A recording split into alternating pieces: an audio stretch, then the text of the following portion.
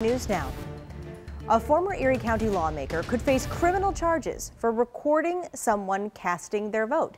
Betty Jean Grant has already been banned from all polling places for the rest of the 2021 election after taking video inside an early voting location on Saturday. And it appears the Erie County District Attorney's Office will be investigating this as well. With the details now, Steve Brown is here to explain, and it sounds pretty serious, Steve. Yeah, Kate, it really is, and the state attorney general certainly thinks so. An attorney in the AG's office sent a letter to the Erie County election officials yesterday demanding action, describing the situation as an emergency. The emergency is this video.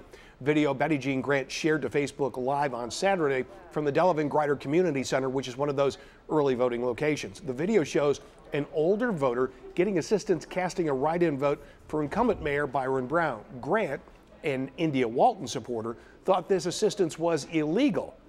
It's not, says Erie County Democratic Elections Commissioner Jeremy Zellner, who says what was illegal was Grant's recording of someone's vote.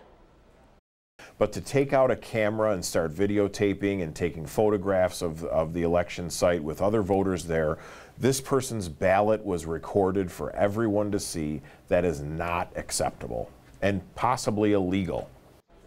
This afternoon, the matter was referred to the Erie County District Attorney's Office, and investigation has been opened. Also today, Grant was sent a letter informing her she's banned from all county polling places for the remainder of the election, must stay 100 feet away from those polling places. In my conversation with Grant today, she repeatedly said she did what she thought was right. But Kate, Erie County election officials, the people who run elections in this county, say what she did was clearly out of bounds.